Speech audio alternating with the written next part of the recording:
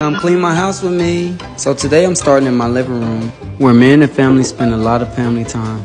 Keeping this area clean is a challenge, most definitely with a 1-year-old. Me and wifey's room never get messed up, but I have to keep it touched up nice. Mopping the room floors is such a workout. It's like dancing with the stars. You get a good rhythm and you can just flow. Now to the gym where me and wifey love to work out and get fit. Here goes those boots. I always push broom before I mop every area. Then I make sure the surfaces are squeaky clean. Living in a 4-story home is very challenging. Here goes Kaden with those milk parties again.